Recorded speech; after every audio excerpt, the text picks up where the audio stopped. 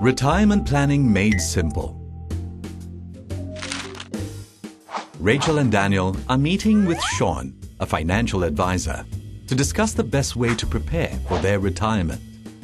To begin with, Sean has a few general guidelines to share with them. First of all, it is always a good idea to start saving early. Sean explains that if from today, Rachel and Daniel both put the same amount of money aside every month, and assuming an average 5% rate of return, Rachel will have accumulated more than double as much as Daniel by the time they each reach retirement at age 65. This happens simply because Rachel is 10 years younger, and she will thus have saved for a longer period of time.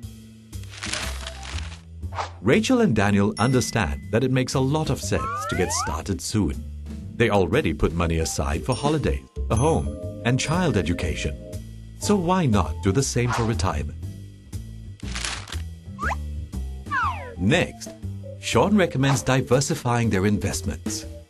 If Rachel and Daniel have the same amount of money available today, and Rachel saves all her money in the bank, but Daniel saves only half his money in the bank and invests the other half in a variety of instruments, he will have almost double as much money available to live off by the time he retires. Sean strongly recommends to make their money work hard and to maximize returns. This way, inflation will also have less of an impact on their hard-earned cash.